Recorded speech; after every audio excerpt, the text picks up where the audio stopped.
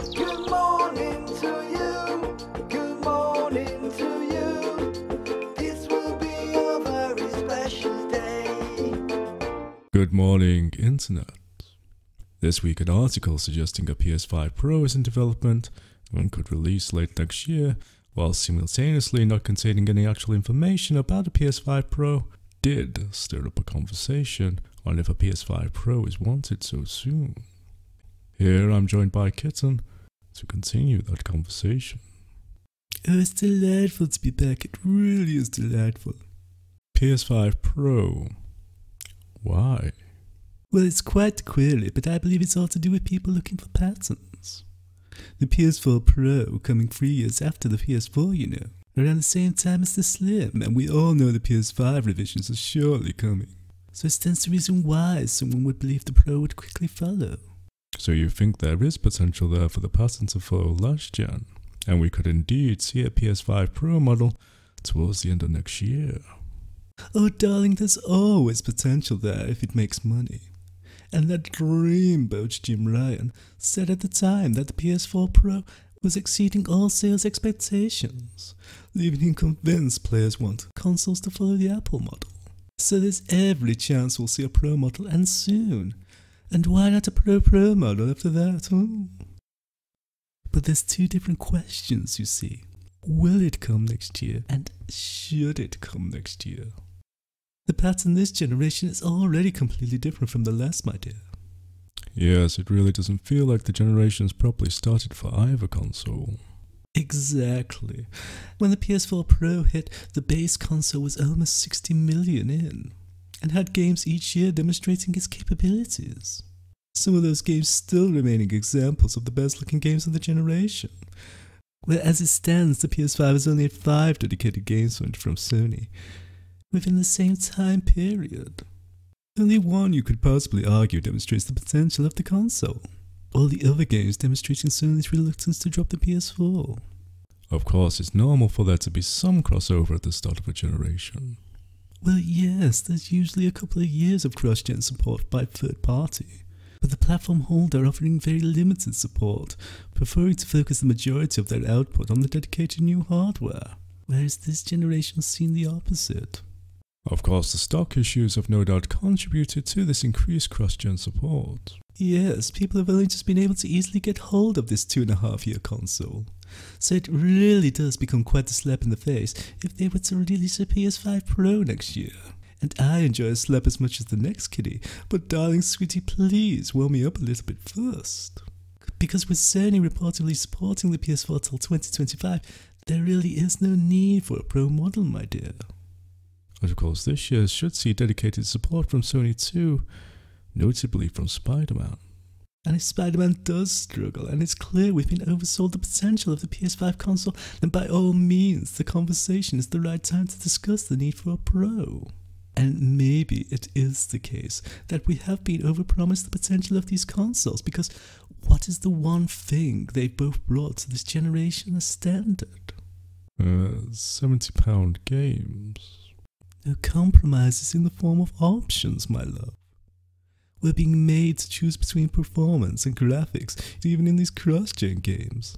And because we're so delightfully stupid, we've applauded them for giving us these options rather than optimizing the games to take full advantage of the hardware anyway. Yes, we have seemed to have set ourselves up for more options going forward. But then I guess the benefit of Pro consoles is it eliminates the need for compromise. Or create more options.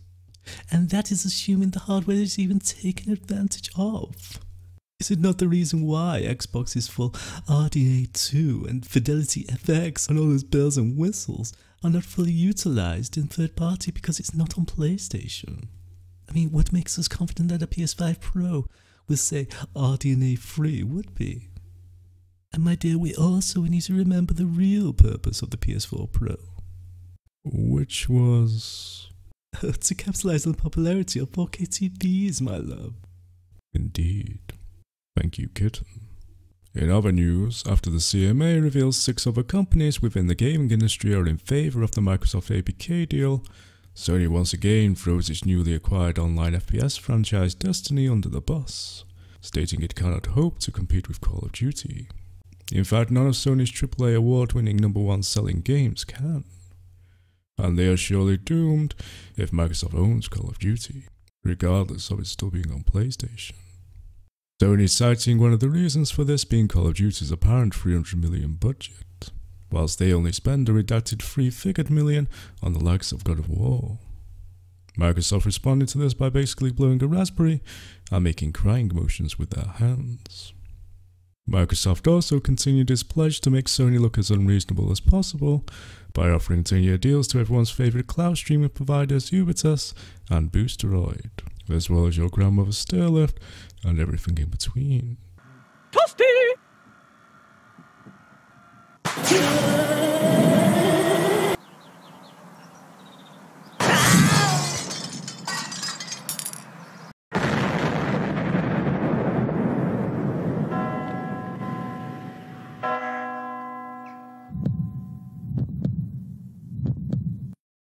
And when she gets up those stairs, the good news continues, with Resident Evil 4 Remake getting rave reviews. Though in somewhat anticlimactic fashion is the realization that the best games this generation aren't actually from this generation.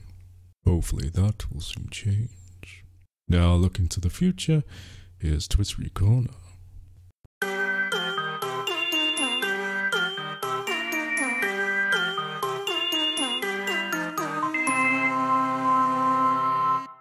This week on Twittery Corner, we're going to go through some reactions on this tweet. Oh shit. It's just a money grab technique at this point, not a real upgrade. Honestly, we don't need a PS5 Pro, we just need upgradable or new update on PS5, where we can have full backwards compatibility so we can play PS1, PS2 games, PS3 games, not just streaming off that PlayStation Plus service. But why? Nah bruh, they just got the regular PS5 out on a regular basis. Shaking my head. Damn, I literally just got a PS5. And so did most people. LOL, this is so pathetic of Sony. Wow. The generation hasn't started properly and people want a Pro. Shaking my head. I don't think launching a PS5 Pro in 2024 would be a good idea. I mean, the console has only been readily available for a few months now. With so many cross-generation games, I can't say that the software needs something more powerful to run on either. In short, too soon. So I keep my PS4 till they're done remixing and cash grabbing. Got it. Just not needed. So many games are still cross-gen, I'm not getting anywhere near the most out of the new boxes. So excited for the PS5 Pro. I can't wait to get my hands on one and see the new games that come out. See my homepage please. Okay, let's just do that.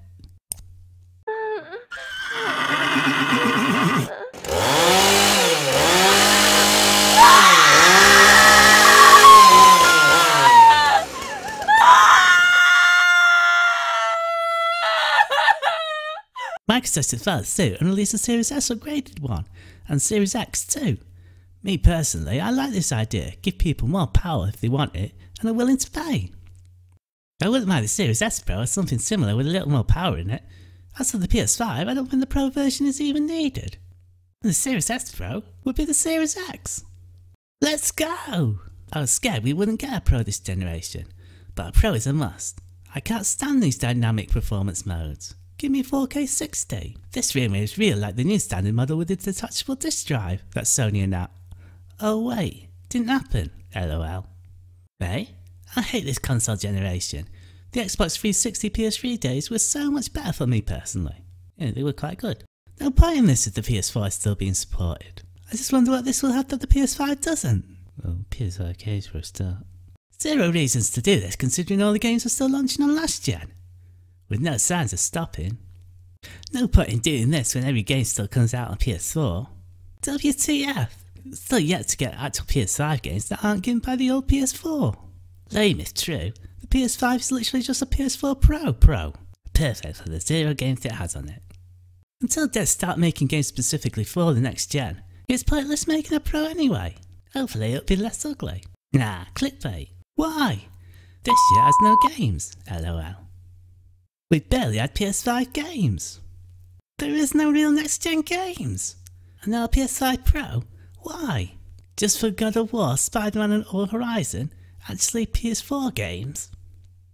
It was already leaked, lol. Ray tracing is transformative in games, and we'll just see more and more of it, so this is great news for anyone who wants better looking games. And let's face it, this is probably going to be a bit longer generation than the previous one. So then why introduce the Pro so early in the generation?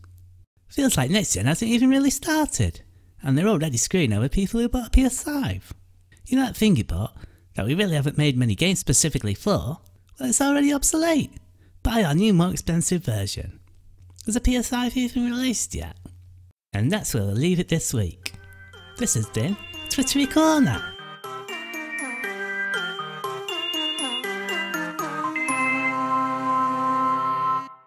Depending on when you are, where you are, and who you are, good morning, good evening, and good night. Power consumption varies a lot from game to game. When I play God of War on my PS4 Pro, I know the power consumption is high just by the fan noise. But power isn't simply about engine quality. It's about the minutiae of what's being displayed and how. It's counterintuitive, but processing dense geometry typically consumes less power than processing simple geometry, which is, I suspect, why Horizon's map screen, with its low triangle count, makes my PS4 Pro heat up so much. So, after much discussion, we decided to go with a very different direction on PlayStation 5. We built a GPU with 36 CUs. Mind you, RDNA 2 CUs are large. Each has 62% more transistors than the CUs we were using on PlayStation 4. So, if we compare transistor counts, 36 RDNA 2 CUs equates to roughly 58 PlayStation 4 CUs. It is a fairly sizable GPU.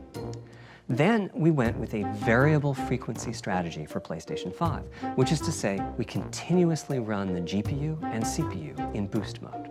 We supply a generous amount of electrical power and then increase the frequency of GPU and CPU until they reach the capabilities of the system's cooling solution. It's a completely different paradigm.